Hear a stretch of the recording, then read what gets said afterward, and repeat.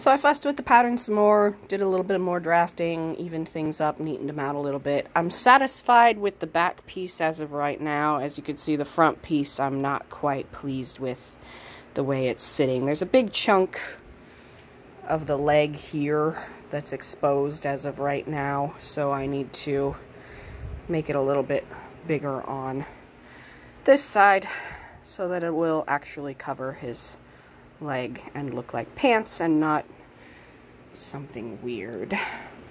But yes, I am working slowly but surely, and I do have ideas, and so far they are working for the most part. It just takes a little bit of fussing with.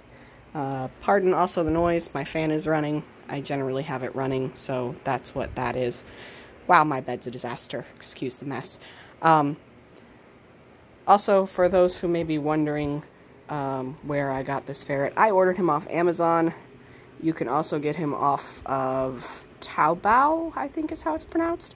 The company, as you can see, is Bobby Bear, and it's pretty easy to order him online.